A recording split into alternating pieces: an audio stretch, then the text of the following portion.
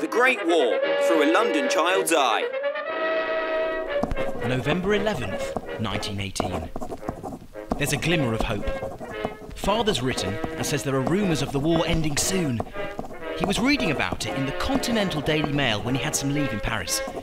It seems the German people have had enough of war and the German army is on its knees. He says the men are having a sweepstake on when it might happen. Some of them think it will be Easter next year, but Father thinks it might be sooner, perhaps a few days away. Seems impossible to imagine, but I'm glad of it. Father sounded much happier than he has of late. Imagine if he was home for Christmas. I wonder. Edward! Edward! What's wrong? Why aren't you at work, Mother? Nothing's wrong, just wonderful news.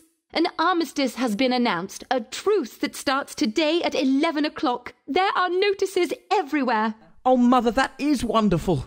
Oh, come on, let's go into town. This is cause for celebration. We arrived in the centre of London just shy of 11. The first stroke of the chime, and men and women came scurrying out of the buildings. Northumberland Avenue was filled with thousands shouting and screaming with joy. Trafalgar Square was swarming. People were hanging out of the top of buses and waving flags. You could hear the church bells and factory horns ringing out. I've never seen so many people all celebrating. We were so happy. I'll never forget those scenes.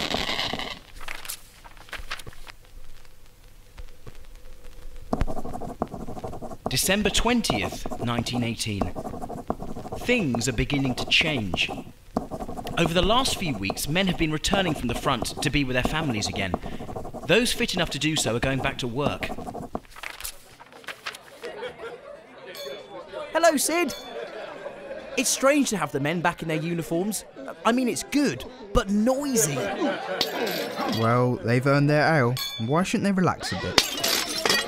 Let's get out their way. That big lad over there looks like he's not done with the fighting yet.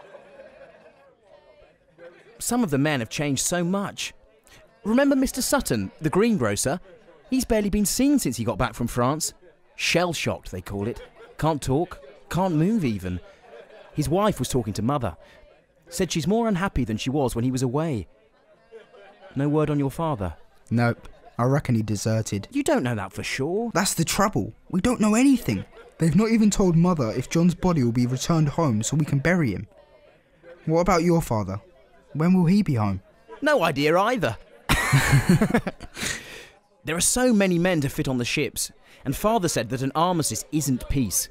Some battles are still being fought. Although he says the hardest battles will be in Parliament and on paper. Parliament? What good are they?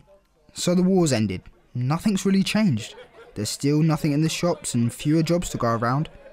And there's them promising us everything will be coming up roses. Mother's been told she's not needed anymore and she's fuming. They might even throw me out if a soldier needs to work again. And then what'll I do? I didn't know what to say to Sid. Uncertainty was a way of life for us. I could only hope the new year would put things straight again.